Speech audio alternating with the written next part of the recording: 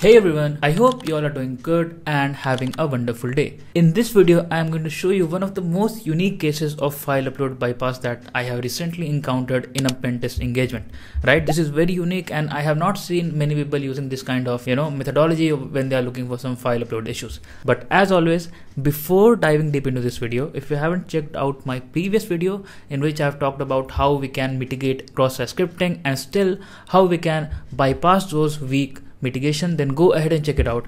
The link of the video is given in the description, as well as we can see it at the right side of the screen. And now, with that being said, let us get started.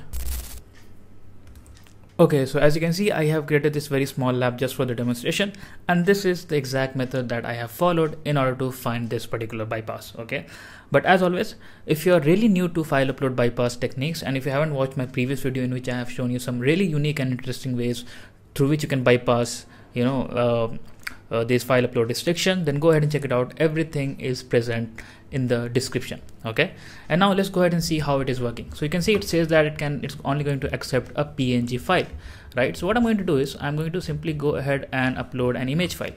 For example, I'm going to just upload this PNG file, and then I'm just going to turn on the intercept so that we can capture the request. And let's click on upload. Let me first verify if Burp is working. Let's click on upload and let's wait, and you can see we have successfully got this request. Let's send this to repeater and we'll play with it later on, and let's forward the request now. Okay, you see the file is getting uploaded and we have the file URL. We can open this in a new tab and we can successfully confirm that the file has been successfully uploaded. Right now, as what we do in usual file upload bypass is that we try to play with the extension, right? So over here I'm trying to change this extension to, let's say, SVG, right? Because we know that if we can upload an SVG file, then we can straight away get a cross-site scripting vulnerability. Yeah, let's click on send request, and you see it says 500 internal server error, which means that it is blocking the harmful, you can say, file extensions, right? Again, let's try to play with HTML. You can see we're getting the same error, which basically means that we are only and only supposed to upload a PNG file. Just to verify this, let's go ahead and see if we can upload a JPEG file or not, right? And I need you to pay a closer look to this particular application. Right now you see it's JPEG. I'm going to click send, and you see it has given the response status 200 OK, which basically means that the file has been successfully uploaded. Now if you go and take a look at the application, it seems a little weird at first. Why? Because it is clearly saying that it only accepts PNG. Then why it has accepted a file ending with .jpeg, right? Let's try to go ahead and scroll down and see how the file is getting uploaded. So here is the file URL, right? And if you take a very closer look, even though the file name that we gave .jpeg is, the file is uploaded, but if you take a closer look, the file which is saved onto the server is ending with .png.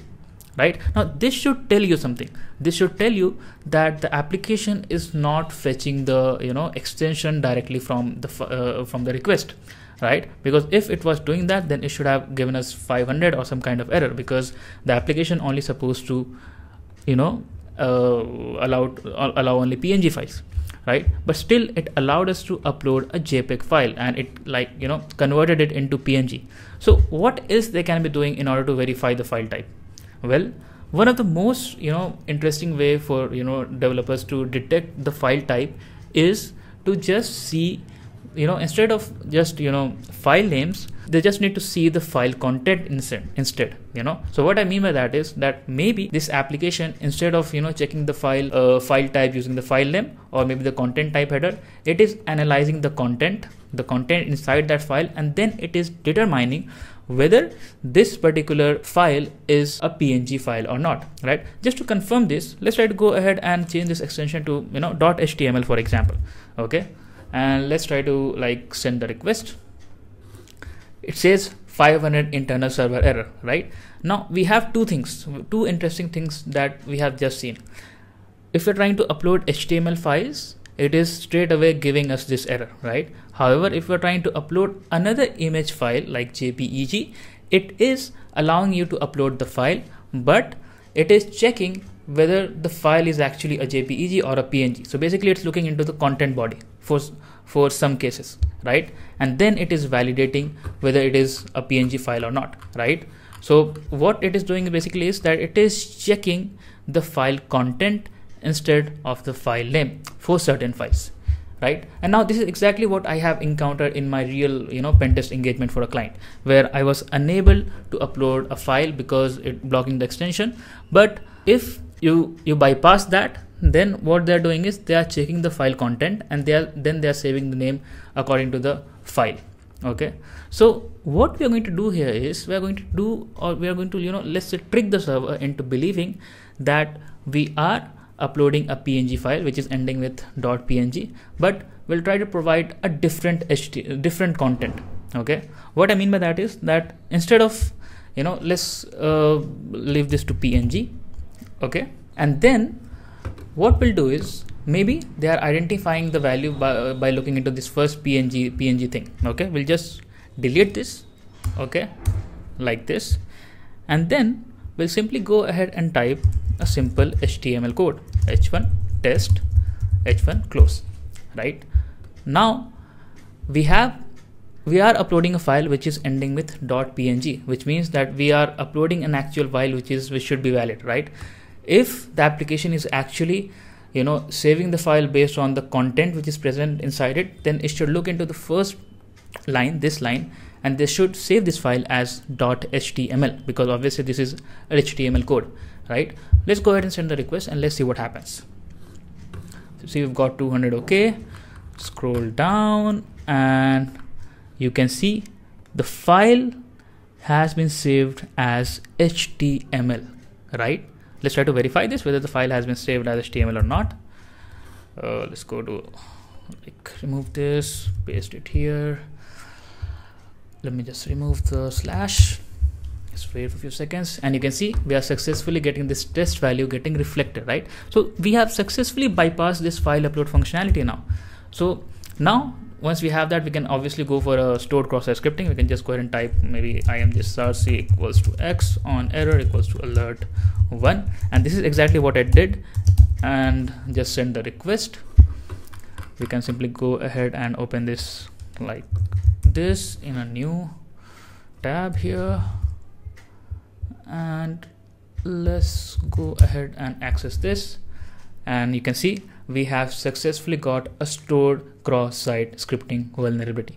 In my case, the application was developed on a PHP based server, right? So what I basically did is that I, instead of executing a cross-site scripting command, I executed PHP info, or I escalated that straightly into remote code execution by using a PHP shell. And it was able to determine, like, I uploaded the file using .png, but in the content it was a PHP code which was executing whoami and other sensitive commands, and I was successfully able to retrieve the internal thing, right? The main issue which happens in this kind of situation is that they are validating the file types, right? But when it comes to storing the data, once you have the file type is verified, they are checking the file content. It happens a lot. Like if you see many applications around the internet, you will see that you are uploading a JPEG file, but it is getting saved as PNG, right? So they are kind of validating the content using inside, like, what is present inside that file, If it's a PNG file, then it's going to upload as PNG. If it's a PHP, it's going to upload as PHP. Like, obviously, if not properly configured, right? From the developer's perspective, they were thinking that if they have blocked the extension, then it means that they are safe, while they forgot that they are saving the file with the extension after being validated, like what is the content inside that particular file. So they are not actually using this extension. They are creating their own extension, the file type of extension, by analyzing the content inside the file, right? I hope you guys are able to understand this. If you have any doubts, if you have any issues, feel free to let me know your doubts or issues in the comment section. Also, if you are interested into how we can dive deep into reconnaissance and find some really interesting vulnerabilities straight through reconnaissance, then go ahead and check the Art of Web Reconnaissance course. It's 100% practical, where you're going to learn everything from the basic till the advanced, and at the last part of the course we are going to see that how just by using reconnaissance we can find some really interesting high level vulnerabilities, that too on a real world target. So if you're interested, then go ahead and check it out. The link of the course is given in the description. And now with that being said, keep learning, keep hacking, and I'll see you in the next video.